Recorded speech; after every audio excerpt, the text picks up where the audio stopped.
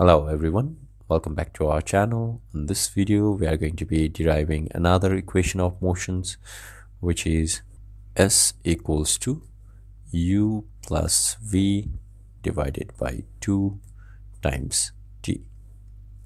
Here our s is total distance traveled, our u is initial velocity, our v is final velocity, and our t is total time taken.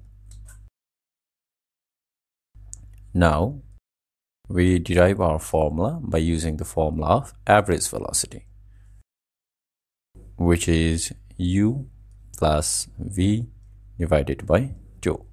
So we have our initial velocity as u, our final velocity as v, and the average of those two velocity is u plus v divided by 2. And we can also write our average velocity as total distance traveled divided by total time taken, and we have our equals to u plus v divided by 2 over here. Now if we move our time to that side, it's going to get multiplied, and we get s equals to u plus v divided by 2 times t. So when this time went to that side, it became multiplied, and done. We have derived our equation of motion. So if you found this video helpful, please like it and subscribe to our channel for future videos.